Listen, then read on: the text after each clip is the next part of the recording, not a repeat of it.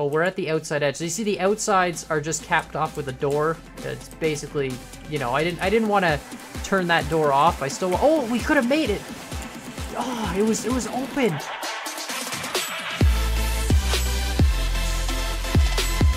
What's up, guys? My name is Khan, and we're back today in Scrap Mechanic, and I've always wanted to make a maze in Scrap Mechanic, but the one problem I had with a maze was the fact that a maze, once you've made it, is fixed, and you can't really change how you navigate through the maze. And so I decided, you know what, instead of building a maze or a maze with shifting walls or something, I would simply just build a maze of doors. And so here is the maze. It's really cool. As you can see, there's a room with 4 doors. And if we hit this button here, it opened one of the doors. Which door is it?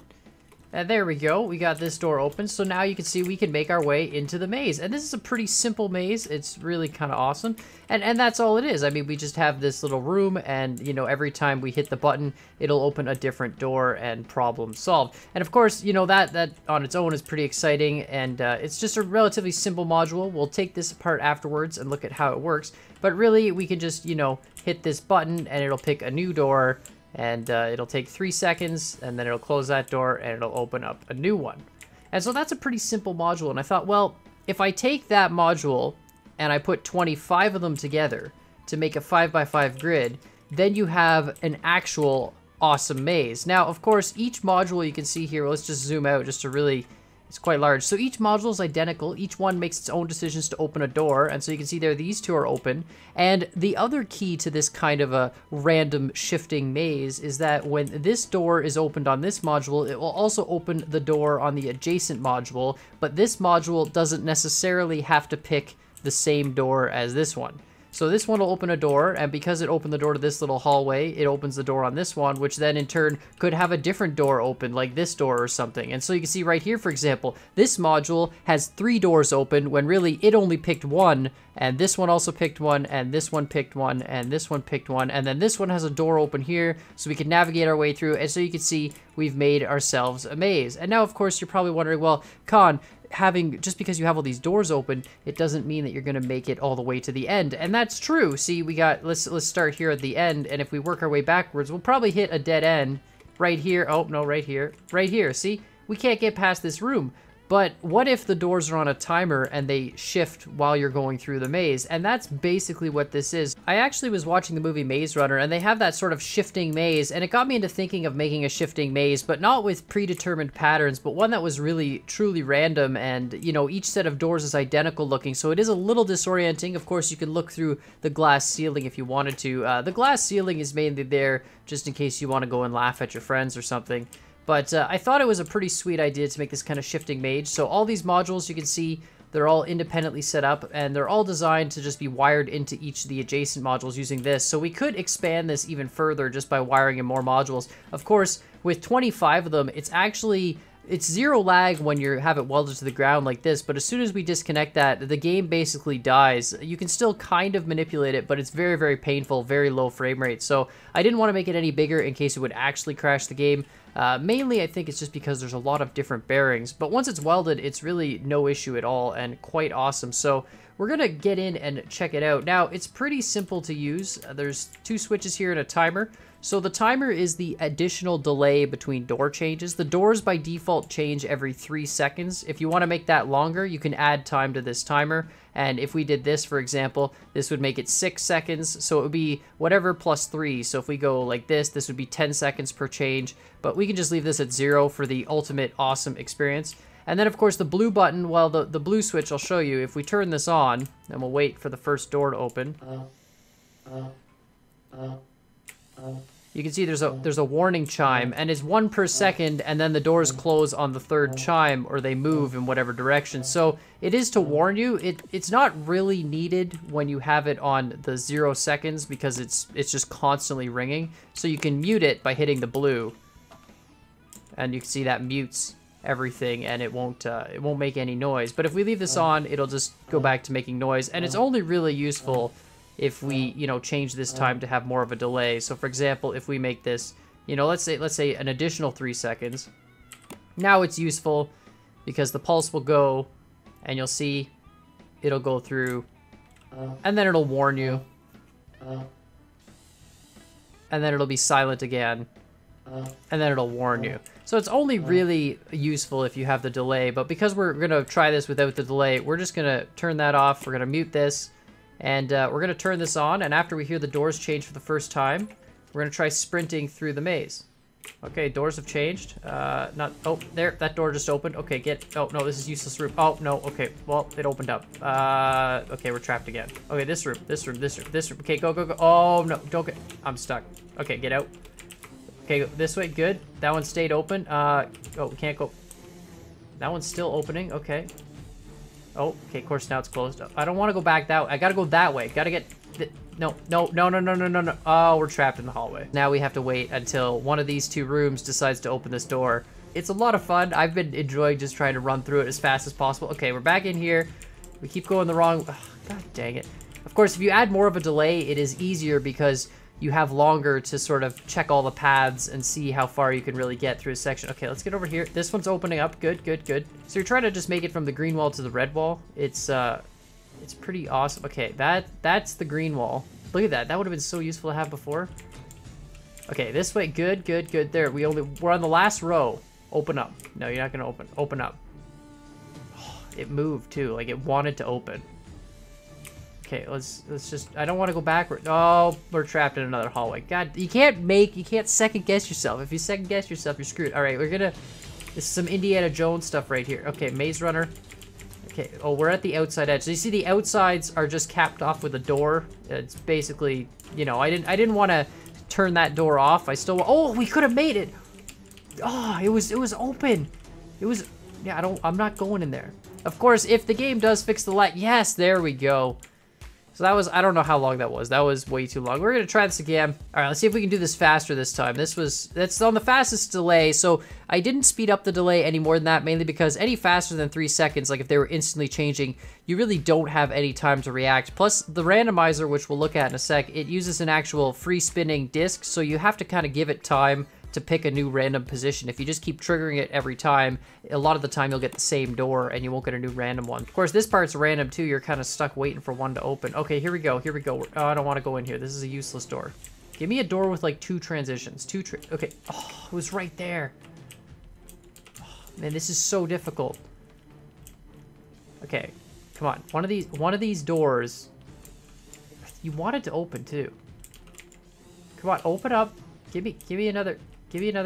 Come on, door. There we go. Okay, in. Okay, you know what? We're just gonna take it. Go this way. Yes. No. Trapped in a hall.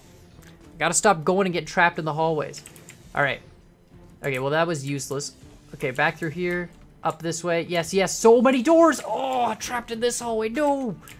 Okay, we got it. Yes, out. Oh, look at that. That is. Oh no. Oh, I got tricked by the closed door. Now we're on the edge. We're stuck here. Okay, good. Back in. Oh, look at that. Fantastic. Once you get into that last row, you can just sit in the one cell. I mean, it's a 1 in 4 chance that you're going to get it. Okay, we're going to do it one last time here. I think we can get a really record speed run on this one. All right, here we go. All right, amped up. Nope. Come on, doors. This is honestly, it's a lot of fun. Once I built this, I was having so much fun just running around and actually trying to get through the maze. And it's really frustrating at times. You do get turned around sometimes. Oh, look at that. We got two more cells, I think. We're in the second row. I'd love to see the above view. Oh, no. Okay, if you get trapped behind a door, just crouch, move out. Works out real well. But yeah, it would be really cool to have someone track you from above. But of course, it would be super, super difficult. That was a super quick run, though. Really, really awesome. If you really want an insane experience, too, you can try playing top-down view. So you can see if we go top-down, every transition, the camera will kind of freak out. But you can actually run through this top down, and I'm fully zoomed out, and it won't look through the glass, so you can really have just a crazy maze experience. This is super disorienting. In first person, it's definitely a lot easier, but the top down experience is, okay, we gotta go, okay, this way. You just kind of strafe, and it makes your life easier. Oh yeah, look at, okay. Open this one. All right, where are we going this way? Of course, there we go. Look at that, problem solved. So it's not a very long maze. I would really have loved to have made this 10 by 10 instead of 5 by 5, have that much more space. But that would be 4 times the number of blocks, and it would be 4 times as laggy. So it'd just be absolutely insane. Of course, this thing is lag free when it's all one creation here welded to the ground. In case you're wondering how this works, let's just rip this one apart. So we'll just move these out of the way. You don't really need those, and we'll just open this up completely just so we can look at all the inner workings. And it's actually pretty simple. So I designed one of these to be 100% modular, so we could use as many of these as we want in whatever configuration we want. You don't necessarily have to have a perfect box pattern. Could make like a big plus sign, or like, you know, a big long rectangle, let's say 2 rows that goes all the way down. Really whatever you want to do. So I will upload that full 5x5 maze to the workshop, but I'll also upload the individual module in case you're interested in how to do that. And it's really simple how you connect them to each other. So I'll show you that. Now the red switch controls the sound. So we've got a single tote block here, and that has the 3 seconds. So every time we hit the green, it sets a memory bit, randomizes the outcome, and then picks the door. So really simply, each door has its own memory bit here up on the roof, which goes to the controller. And when you want to wire these two together, you have to wire the white and the black to the next module over. And we'll go through that in a sec. But basically, each of these modules, when the memory bit is activating this controller, and is also activating the controller on the module next to it. Now, it picks the random using this really simple rotating motor mechanism. So the electric motor is set to a pretty quick speed. It rotates that bar, you can see, rotating this sort of duck wheel around, and the duck wheel hits a random sensor. And because of the way the physics collisions work, you can see it is relatively random enough. It's not using any sort of logic or anything like that, and you can't really predict the movements and the speed of the motor and stuff like that. So each of these sensors then goes to one of the 4 doors, and when the timer is elapsed, the 3-second timer, it basically selects, okay, which sensor's activated, which door do I need to activate? And that's really how each module works on their own.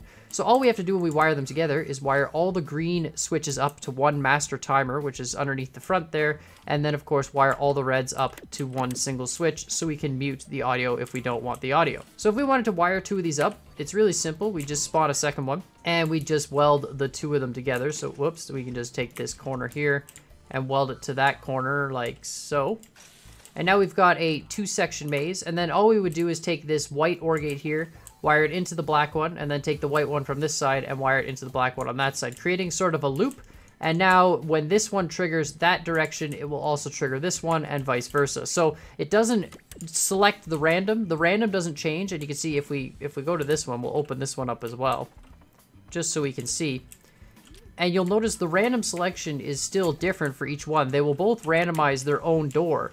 And if they pick the same door, great. If they don't pick the same door, it doesn't matter. It allows for those sort of combinations. So you can see this one picked this outside door, but this one over here actually picked the door facing this one. So if we head on in, it creates a tunnel all the way through. And then of course we could connect this one to another module, and this would trigger the door in the next module. And that's the basic principle of how the entire maze works. You can see here, all the red and green ones in each row are connected to the end ones, and all these end ones are connected into the master timer circuit, which is just a really simple timer with an XOR gate that alternates back and forth, and then it has this additional timer wired into it. So it just sends a signal around a loop. Really simple stuff.